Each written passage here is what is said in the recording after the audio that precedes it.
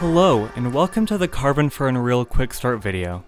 I'm Dawson, the Community Manager for Carbon, and I'm going to take you along as I provide everything you need to get you up and running with Carbon as quickly as possible, even if you have no prior experience with Unreal Engine. Please follow along as I cover creating your first project, understanding different asset types in Unreal, preparing your design from external programs such as Vectorworks, and importing those designs using Carbon's extensive suite of tools. I recommend watching through this entire series in chronological order, but please feel free to skip ahead in the playlist if you are already familiar with our particular concept. Before you proceed to the first chapter, please go over the prerequisites in the description of this video. Thank you, and I hope you enjoy this tutorial series.